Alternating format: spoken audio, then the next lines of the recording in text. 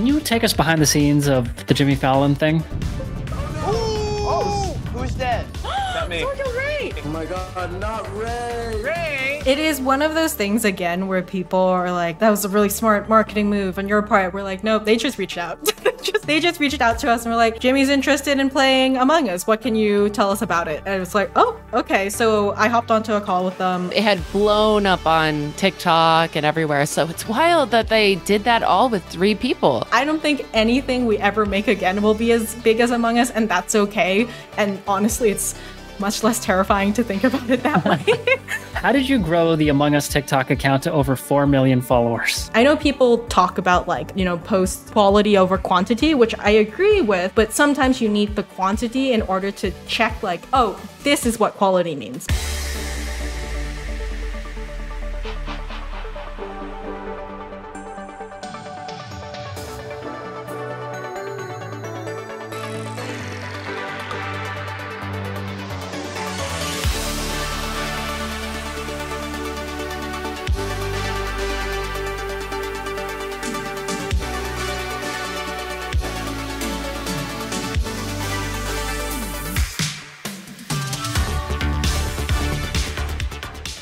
Welcome to Inside the Creator Studio, an origin story podcast about the world's best video content creators. My name is Mo Akif. And my name is Katie Kane. On today's episode, we have Victoria Tran, the community director of the hit game Among Us, which a while ago was the most popular game ever in terms of monthly active users. She's also a speaker and writer on the topic of community management in the games industry and was on the Forbes 30 Under 30s list in 2022. We're going to talk to Victoria about her origin story, how she grew the Among Us TikTok page to over 4 million followers, and what it was like to play with AOC during a live stream in the middle of the pandemic, which turned out to be one of the most successful live streams in Twitch history.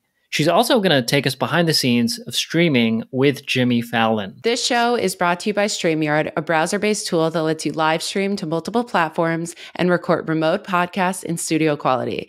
It's built for creators to make your job way easier, and it's what we use to record this podcast. And just so everybody knows, we are re-recording this intro because I was having some technical difficulties. So that's why we look like this and not what you're going to see in the preamble and the rest of the episode. I would be interested for the preamble, tell me about your experience playing Among Us. I haven't actually played it yet. But you never played it? I've never played it. But tell me about your experience playing it. So I played it during the pandemic with a group of friends that I had made in my last semester of college. And one day they were like, let's play. And they were like, yeah, let's sign into Discord. And I was like, what's Discord? I did not know. It was May 2020. And we were playing and it was so fun.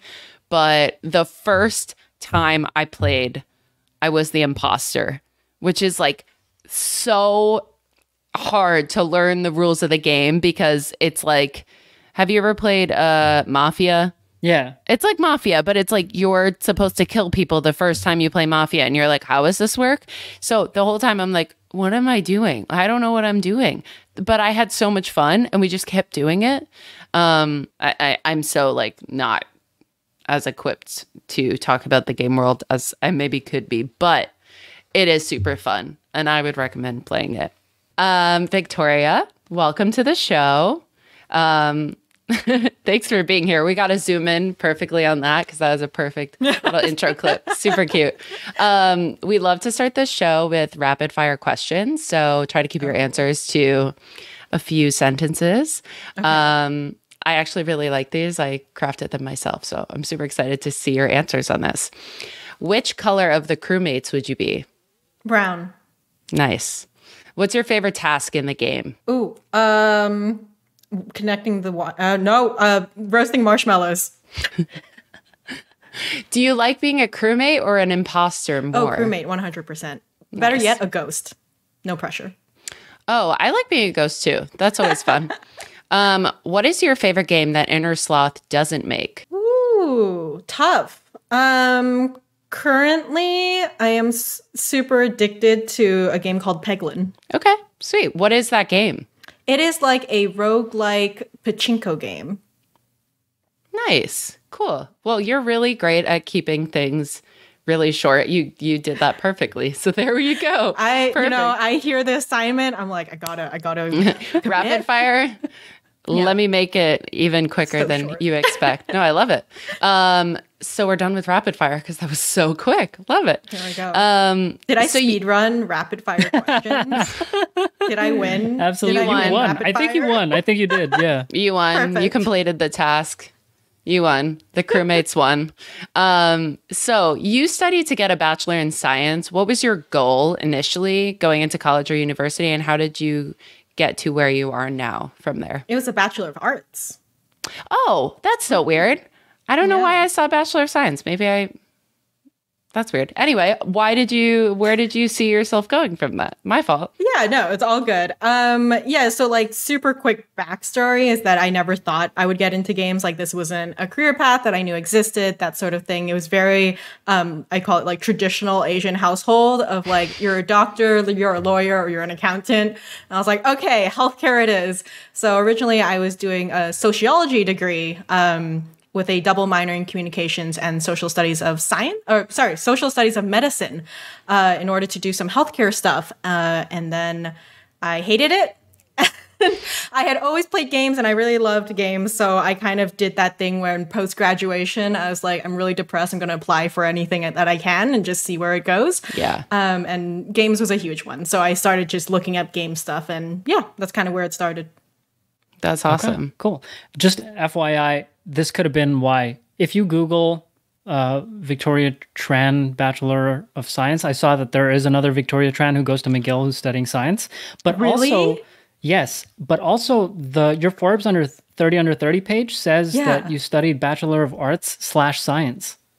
Oh, maybe that's why. Because that's so strange. Because I like looked at everything that was definitely you. So I was like, oh, that's weird. I definitely saw it in a place where I was like, this is verified information. Wow. I dropped the link in the chat. If you click on the people tab on the right, Victoria, you'll see it says, if Forbes got it wrong. Forbes got it wrong. That's okay. Interesting. Sure. Yeah, that's probably how that happened. I'll start saying that I have. Just say arts and science. I've both. Yeah, exactly. That's so funny. I wonder, that makes sense. Thanks, Mo, for backing me up. Yeah, no problem. That's teamwork co-host right of the year. I was like, great start to a podcast. We have no idea who you are. We thought you were someone else. You have the wrong Victoria Tran. And you're the imposter, and the right Victoria Tran comes in. So that it's actually all on brand. Everything is on brand right now. Okay, we planned this. In fact, no, that's so funny. Okay, back to the questions. What was the game that made you want to work in the world of games? Ooh, that's really hard because I think all the games that I've played kind of worked my way up into wanting to get into games. I will say that when I was younger, because we couldn't like afford a console or anything, a lot of like the Flash games were really formative for me, right? Like Congregate, Miniclip, Newgrounds, like all of those places. Oh my God, yes, 100%. Yeah, they're so big. They're so big to me. So I think a lot of that, plus a lot of MMOs that I played, like the free ones. I played Tibia. I played Ragnarok Online. Well, not like real work. Anyways. Oh, right. Private servers? Private servers, yeah. Because free and we could, it was that time where people were like, you wouldn't submit your information on the internet. Payments on the internet must be a scam. So yeah, games like that, I think, were really meaningful to me when it came to wanting to work in games. Cool. Yeah. It took me months to convince my parents to get me a paid RuneScape membership. And like, wow, you play RuneScape? I admire them. Yeah. Or you did? I did. Back when like free MMOs around the time Victoria was playing was like the big thing. Yeah. That's so funny. So for the reason why I ask is because my boyfriend's sister's husband, so like my boyfriend used to live with him, so we spent a lot of time together. He's from Scotland. He is still obsessed with RuneScape. And this man is 26 years old. And he'll like play 8 hours of RuneScape, like buying all the boots. I don't know what any of it means, but he'll show me and I'm like, this looks like it hasn't been updated in 20 years. But maybe that's the appeal, I guess. You know, sometimes it is. It's the old school stuff. I mean, like people still like love Neopets and all that kind of thing. True. It's great. Love it. True. Do you remember some of the specific games you played on Newgrounds or Miniclip? Did you play Tamale Loco? Oh my gosh. Oh, the memories. Yeah. It's like, that's the problem. I don't remember the names necessarily. I just know what they looked like or like. Yeah. Oh my gosh. Yeah. I'm trying to think. I don't necessarily. Oh, there was like the Bloons game, that monkey balloon game. Yeah, that's so funny. Game. Dude, I will put you on something. I don't know if it's on Canadian Netflix, but the other day it said that Netflix has games now, and I saw Bloons, and I went, what?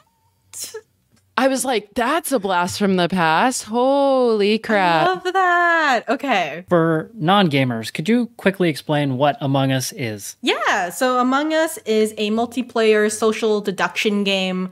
Essentially, you're with your crew, you play with friends or with strangers online, and you are on a ship, and you're trying to make it to your next destination, but amongst your crew, there is one person or three that are imposters, and they're trying to kill you, they're trying to sabotage the ship, and you have to find out during meetings or during like just kind of, you know, being suspicious of certain people, who the imposter is, and eject them out before they kill everyone or sabotage the ship. Perfect. And Grant, you could put some B-roll over that. Grant is our video editor, by the way. He should put our heads on little crew members for this. It's so cute. Now, could you tell us about the story of how it got so popular and what that trajectory was? Because I know it didn't necessarily blow up right after launch. Yeah. And a lot of people think that, but the story is actually a lot more interesting than that. And so I would love for you to tell us, like, take us through that journey and also at what point you joined the team. For sure. It is a complicated mess of lucky coincidences and things coming together. And I guess yes, terrible things coming together because COVID. But essentially the game came out in 2018. Just on mobile and like local only, and the team at the time basically kept working on it. They added like online play, they added PC stuff, and I believe the first kind of bump was when it got featured on itch.io, where it still is, and a Korean streamer picked it up, and then it kind of gained popularity overseas for them, and then eventually because of the numbers. At some point, Steam found out about it, and it became a daily deal. So it was 50% off, and that did really well for them. And then because of how well it did for them, they also were part of the Steam Summer Sale. And again, that sold a lot of units. And by that time, I think a UK streamer picked it up, and that's kind of how it slowly found its way like to the West. And from the UK streamers, and because, you know, when you're a streamer, you bring on a bunch of your friends, and they tend to be streaming friends. That also happened in the US. And from then on, it started like blowing up, and everyone started playing together. And I joined kind of at the height of its popularity in 2020, maybe not in the summer 2020, like late summer 2020, early autumn is when I joined on, because they were looking for someone to help wrangle in the community, because they were just a team of three. It was a programmer, a game designer / artist, and an artist. So they were doing like all of the things. So they really needed help, and I was there. That is wild with such a small team. I remember playing it in like May of 2020. And it had blown up on TikTok and everywhere. So It's wild that they did that all with 3 people. It's one of those things where no one expected it, because they were done with the game by January 2020, I believe. So they're like, okay, cool. Well, we'll work on our next game now. And then it started blowing up. And they're like, guess not. So that's so cool. It's a wild time. And tell us more about the role that like Twitch streamers and other content creators played in that growth. Like, obviously it's not directly under your control. You like, the focus was on like, they just happened to make a game that people really wanted to play. But tell us more about that, and also if your team did anything to encourage more of that. In full honesty, and like this was before I joined, I don't think the team necessarily were trying to do anything special in terms of like trying to get like streamers to play it. They just wanted to make something that was fun for them, for their friends, for the people that they care about, and for like people who wanted to play. So it was one of those things where it's one of those like catch-all answers of like they just wanted to make a game that was fun for people to play. And the fact that it worked out with streamers is a really nice coincidence. What was the first part of your question? Like, what role did streamers play in like helping that growth and other content creators as well? Yeah, I think it was one of those things where it was such a nice, what's the word? Where it's symbiotic, I suppose, because a lot of different streamers, because like you played with a lot of your streamer friends, and because you had a lot of interactions and you had a lot of really fun moments, we saw a lot of growths in streamers who got really popular playing Among Us, which is awesome. And now they're popular playing other games too, which we love. And then obviously like helping to give Among Us that visibility. And I think the beauty of having the streamers play was that you get a lot of personalities in the room, you get a lot of really fun moments, and everyone, you know, who usually people who stream have a personality, know how to entertain, and it's one of those things that it just really shows off the social aspect of the game. And in a game where, I mean, most of the fun, all of the fun, I guess, is in that social aspect and guessing. It was really nice. Yeah, that's a great answer. And let me break the fourth wall for a minute. Like, as you're talking, you're looking at the camera, and I'm curious if you have like a teleprompter or if you're like making an effort to look at the camera. Oh, I'm just making curious. an effort to look at the camera. Good for you. I always have a hard time doing that. Yeah, it's one of those things where I've done this enough that I'm like, I'm trying to be better about that. So I'm glad that you noticed. Thank you. Yeah, that's awesome. In October of 2020, to get young people to vote, AOC did an Among Us stream on Twitch with some of the most popular streamers in the world, with Pokimane, Valkyrae, Hassan Piker, and a bunch of others. And this turned out to be like one of the most successful live streams in Twitch history. I think there was around like 400,000 viewers. I'm curious, like, if we go back to that moment, what were you and the team doing like while this was happening? Had you joined the team at this point? Like, were you at the office? Like, holy crap, what was happening? So we're all remote. I think so. AOC played twice, I believe.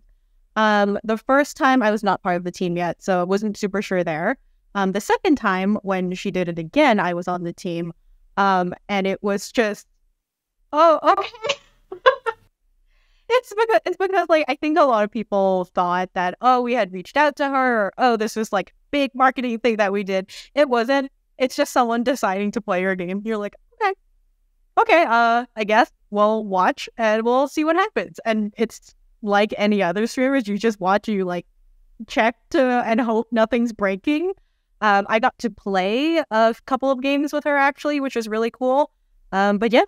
How wild is that? Wow, that's just like so a really weird. It's so weird.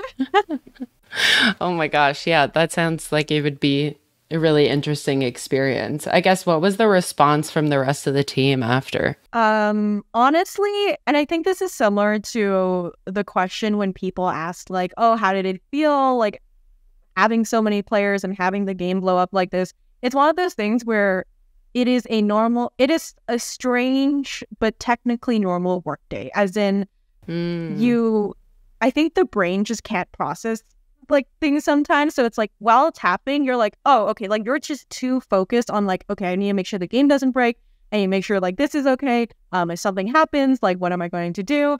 And so in the moment, you're not really paying attention to it until like suddenly afterward, and someone's like, oh, did you know like you had this many players? And we're like, oh no, that's wild.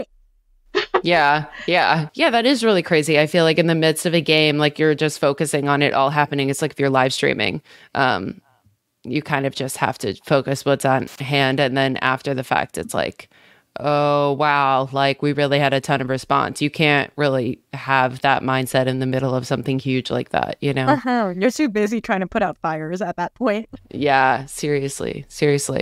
What do you think is the mark of a successful community? My personal goal with communities is that I always want to make a space where people feel like they matter and they're heard and they're listened to, even if they are coming from a space of like, you know, different backgrounds and different countries and different values, all that sort of thing. but hoping that to create like an encouraging, positive space where people can learn and grow together is something that's quite important to me. That's awesome. a great answer. You talk about this in one of the articles you've written, but for our audience's knowledge, what makes a good community manager? Yeah. Again, it depends. Yeah. But for me, a good community manager entails quite a few things. One is definitely the communication skills, both written, both verbal. It's one of those things where being able to empathize with people and to know where they're coming from and to be able to relate to them in a way that they understand and that they can connect with is a soft skill that I think a lot of people don't consider too much of a skill. But it really is, especially when, again, you're dealing with people with different ages, coming from different countries, understanding things differently from you, being able to connect with them is huge. And I think that's basically the number one thing when it comes to community manager. But number 2 and 3, all the other ones is being able to know the values of your developers and of the studio and what they consider success, and being able to kind of drive your own community strategy to help with that, while at the same time, thinking of the community values and thinking of the community and what they want, and marrying those together. And just being able to honestly deal with what comes with being online frequently and talking to people online very frequently. As a follow-up to that, do you feel like as a community manager, you need to be someone who's a bit chronically online and kind of have understanding that you can't really learn elsewhere? I'm not sure if I would encourage. I think chronically online is like a very deep way of being online. That's true. That's true. Is healthy. So I'm not going to say that you need to be chronically online, but I think you at least, if you don't, I don't think you need to know every trend, because I think that's impossible. But I think you need to be able to learn how to adapt your voice and your strategy when it comes to trends, even if you don't participate in them at all, to at least have a deep understanding of like, okay, I get why this is popular, or I kind of get why this is funny to people, that sort of thing. So just a deep understanding, I would say. Every creator has to deal with negative comments, but I feel like you're doing that at the highest difficulty setting possible, because you work in games, and the gaming community is arguably one of the more toxic communities on the internet. And because of that, I think other creators can learn a lot from your experience, because after seeing what you have to deal with, they might realize their lives are, not as hard. So this is a weird question, but are there any negative comments that have stuck with you over the years? Either because they're creative, or they were dumb, or they hurt. They maybe they were true or something like that. Yeah. And I think it's one of those weird things that I think neither of us, whether it's streamers or community managers, have it easier than the other person necessarily. Sometimes as a community manager, you do get very direct comments towards yourself, but sometimes you get it towards the studio, and then you're like, that's not cool. But then I know some streamers get very direct comments to their personal lives, and that's a huge thing. So yeah, it can be, everyone has it hard. But there have definitely been comments that have stuck around with me, or sometimes you have a really bad day and one comment in particular just gets under your skin. You're like, ooh, that's bad.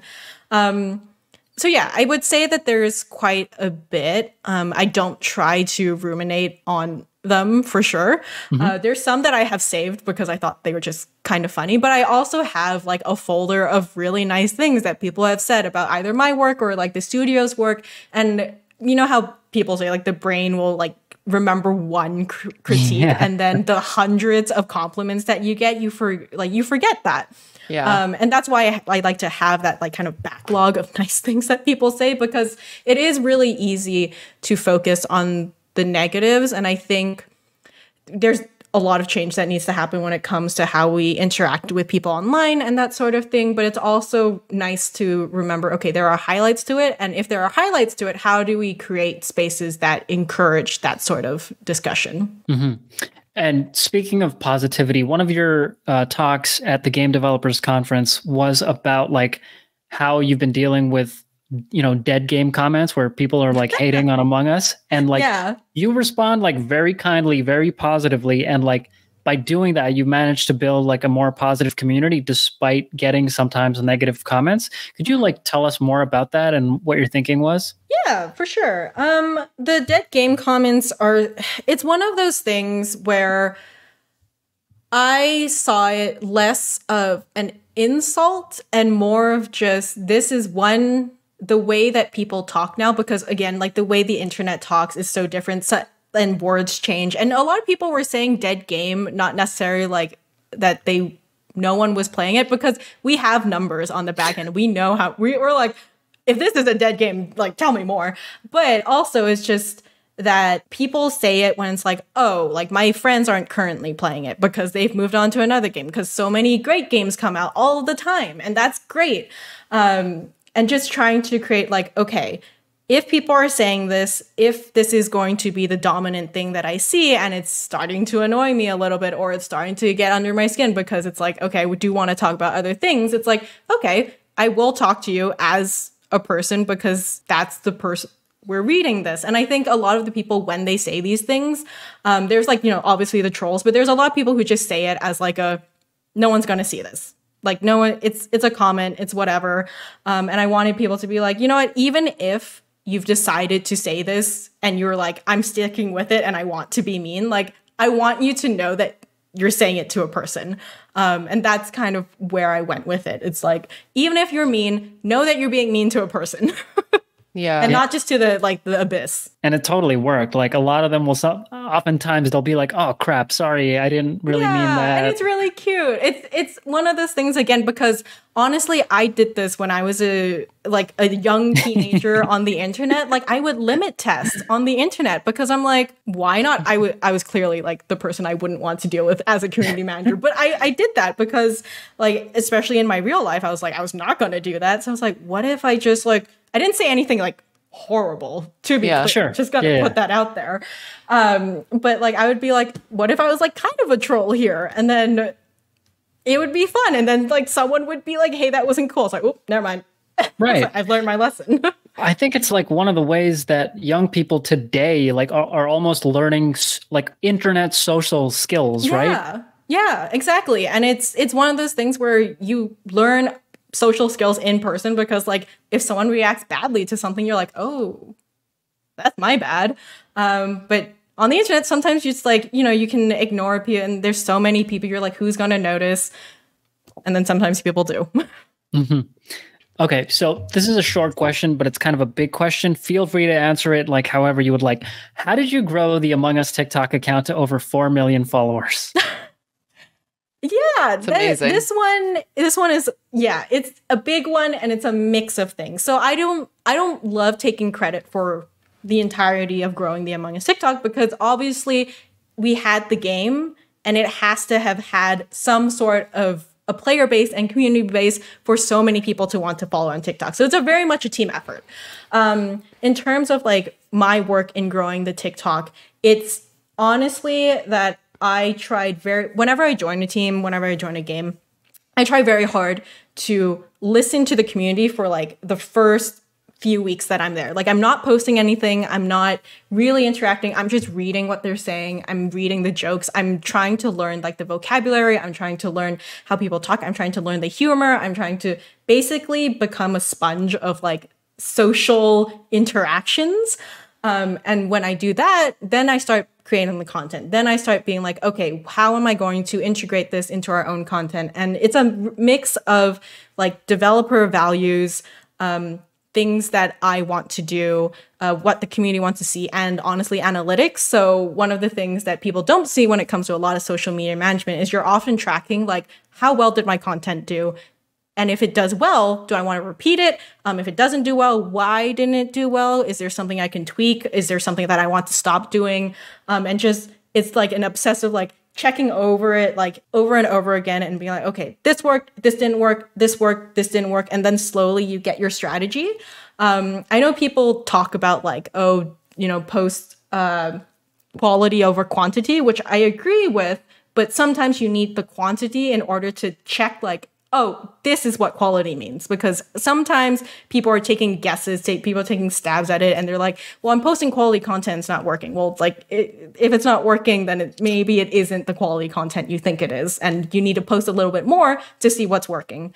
That was kind of a long answer, but I hope that answered it. Yeah, it's super helpful. And for listeners and viewers, I'll link to Victoria's GDC talk on how she did it if they want to learn more. Ooh, yeah. Thank you.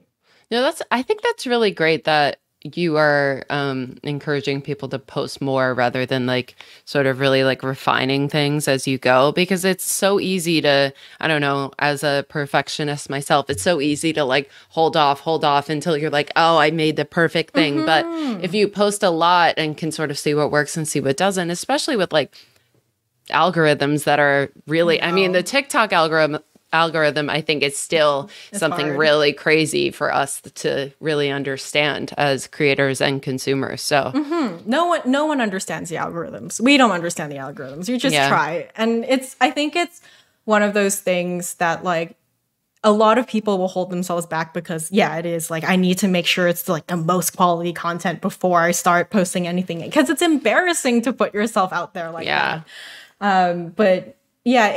But the best time to like start doing that stuff is when people don't have their eyes on you, honestly. Like if I were new to community management and I had to work on Among Us stuff, I'd be like, I'm like bricks, or sorry, I'm not having a great time right now. But like I got a lot of my experience from like failing a bunch and not having super like, putting out content that I was like, this looks great. And now I look back on it like 3 years later, I'm like, oh, that was really cringy. But no one saw it because no one was paying attention. And that's like the greatest time to do things because you can learn so much from doing it. Yeah. No, that's really great advice. What's something you've done in your work that was completely out of your comfort zone, or at least was the first time you did it? Was it Jimmy Fallon? Was it doing panels? What would you say? It would be two different things. I would say one is when I did my first GDC talk, so the Game Developers Conference talk. I do a lot of talks now. I do a lot of interviews now. But before I was not a public speaker and I wasn't comfortable being a public speaker. And I was really in my head about what kind of public speaker I wanted to be and all that sort of thing. And also I just didn't know if I had interesting things to talk about. So I think that would be the biggest thing like in my career, in which I felt like I took a huge leap. But honestly, the Jimmy Fallon thing was also a very big one that I was very nervous for. Yeah. Can you take us behind the scenes of the Jimmy Fallon thing? Oh, who's dead? Not me. Someone killed Ray. Oh my God, not Ray. Ray. All right, I'm gonna say it's Tariq. What can you share about what the setup was like? And then like where did you guys stream to, like for the original one? And then I know that there was a video on demand that was published on his YouTube channel. Did you guys have any say in like who edited that? Did they have somebody on their team reach out? Like, tell us more about what happened behind the scenes. It is one of those things again where people are like, wow, that was a really smart marketing move on your part. We're like, nope, they just reached out. They just reached out to us and we're like, Jimmy's interested in playing Among Us. What can you tell us about it? And it's like, oh, okay. So I hopped onto a call with them.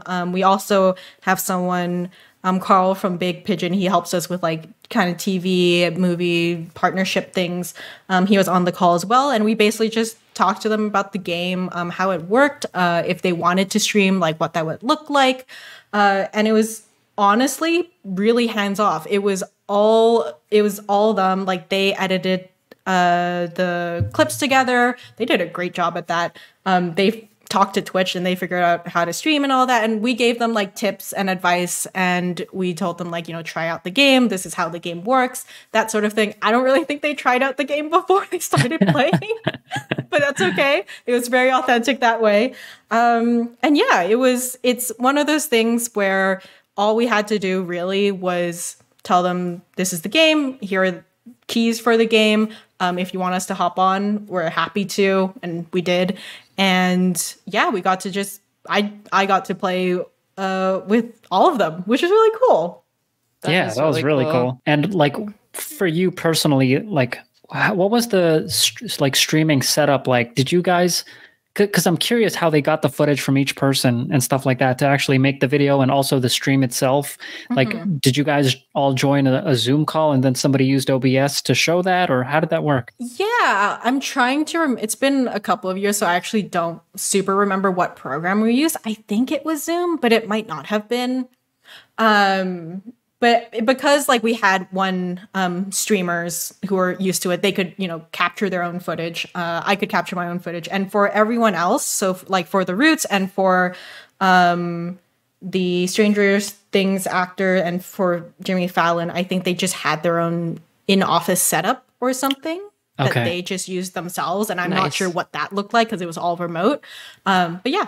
I was going to ask more about that too, because I think it's so interesting that you guys kind of gave them the information and then you were sort of hands off, because I really thought it was going to be the opposite. You guys were going to be like, okay, like this is how we're going to do this, because your extreme experience in streaming, of course, it's like TV production and everything. So they have a ton of tools at their disposal. But I guess I almost want to know, what was the prep that they gave you leading into it? Because I feel like it's so, I don't know. I know people who work in TV and it's sort of like, okay, you sit at this point at this time and like you wait a long time and then they tell you to say this and it's like a 2-minute thing. And it's just like, it's so specific. And then obviously they change it so much when it goes to TV, but with the whole age of live streaming, especially during COVID when people had to report on news remotely, I wonder what sort of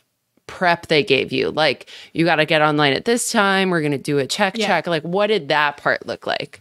Yeah, so I think it was probably a little bit less structured because they weren't used to live streaming. Like this was I think it was his first ever live stream, so it was not anything that they were used to.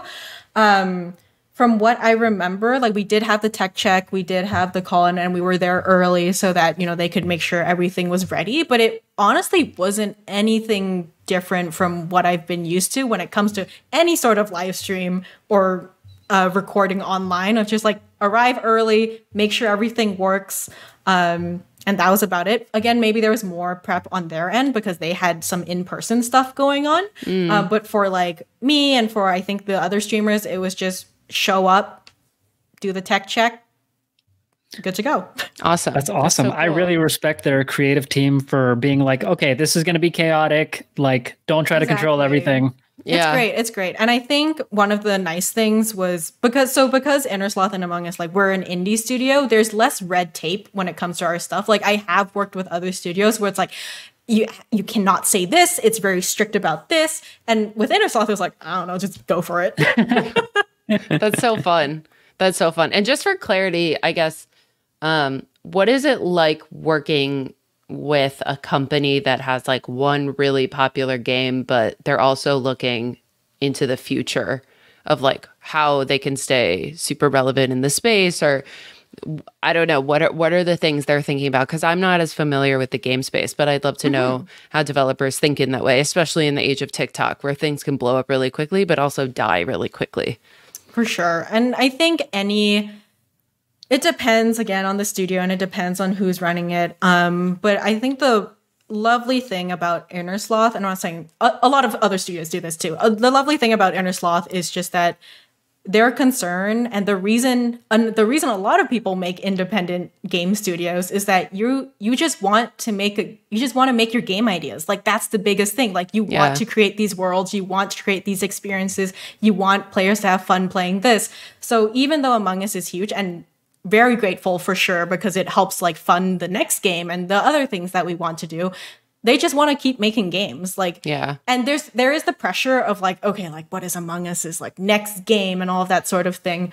But again, because like even before Among Us, even before everything blew up, like they already had game ideas that they wanted to make. They already knew what they wanted to do. So like fair warning, like it definitely won't do as well as Among Us. I don't think anything we ever make again will be as big as Among Us, and that's okay. And honestly, it's much less terrifying to think about it that way because Among Us was a lot.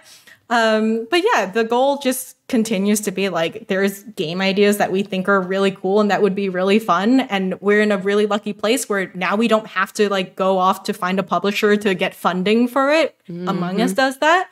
So one is just making games that we want, making games that are fun. But two, continuing to work on Among Us so that all the people that contribute to it, all the people that had fun playing it and continue to have fun playing with it, get to have more experiences, get to create more of those fun lobbies and fun moments that they share online. It's kind of just balancing those two. No, I think that's a really fair point to say that pretty much, well, I guess it's hard to think that anything could be bigger than it because it came out at such a crazy point in time. Like everything sort of lined up, like the rise of TikTok, the pandemic and people being home. I think also the rise in popularity of streamers and playing games online. It's kind of crazy that it all worked out the way it did, but in a really, really cool way, we saw a game really sort of like, I don't think I've seen anything sort of destroy the internet or like occupy people's minds since like Pokemon Go or like Pokemon things Go was like such a good time. or even like what was the Flappy Bird? I remember Flappy Bird just like destroying everybody's just like top of mind with Flappy Bird. So that's like game developer goals. Your game gets so big that you're like, I'm removing it. Yeah, I know. Literally, it's like, I need to shut this down. This is making me depressed and I'm overwhelmed. Like, oh my goodness. I know. Why? Yeah. It's crazy. We are starting to wrap up. Yep. Let's do it. So we have really fun. This is like another rapid fire section. Yeah. So first one is, can you shine the spotlight on a creator you enjoy watching? Sorry. Yeah. Sorry. I was like, let me rephrase that. I was like, who's a content creator that you really enjoy watching? can I do two? Yeah. Okay, great. I'm cheating. No, you're fine. So since like high school, I've been watching Dex Bonus. I think she was press hard to continue on YouTube for a while. I still watch her. She's amazing. She's great. There is also Kim Chica. She's a senior influencer manager at Kepler Interactive currently, but she's also a content creator, and she does that nice thing of like being both a dev and a content creator, and I think she has really nice insight into things. That's super cool. Awesome. What's a piece of content or a game that you're currently obsessed with? Ooh, I have just started playing Backpack Hero. It's very good. It's like an inventory management puzzle game where, like, depending on how you combine different items touching each other, like you get different upgrades and stuff. Also, Dredge. Dredge is a game that I am so surprised I loved because I hate horror games, but this one was so good. That's awesome. I can go into it. For Backpack Heroes, is that kind of like Tetris? That's good. It's more like it's sort of. Yeah, it's sort of like Tetrising in like different items together. Okay. Yes. Okay, got it. Any final words you want to leave the audience with? Not really, but it's like, no, goodbye. No, I will say, I think that whether it's streamers, whether it's community managers, whether it's like game studios, we're all kind of creating our own communities. And I think sometimes we get really caught up in being like, oh, we're so different and we're like, at odds with each other. But it's one of those things where I've met so many wonderful content creators. I've met so many wonderful studios. I've met so many wonderful community managers that I think when we're all working together and trying to create communities that help each other, that's always really nice and really fun. And I hope we can continue to do that. Yay. I love that. Yay. Cheesy. I know. Oh my God, Mo's Mac The update. heart thing. Oh, Yeah. he does this and it does the thumbs up. Where can people find you on the internet? Yes, you can find me on Twitter/X/whatever it is, at the VTran. But the better place to find me is victoriatran.com. I have all of my socials there. I write a monthly community developer newsletter, and I have different articles there. So check it out if you're interested. Awesome. Thanks so much for being on the show. This was a joy. Thank you. Super fun. This episode was recorded with StreamYard. If you want to record a podcast like this, check out the link in the description to get started. And if you want to leave us a voice message through Spotify, we'll leave a link to that in the description as well. Thanks for joining us on Inside the Creator Studio. See you next time.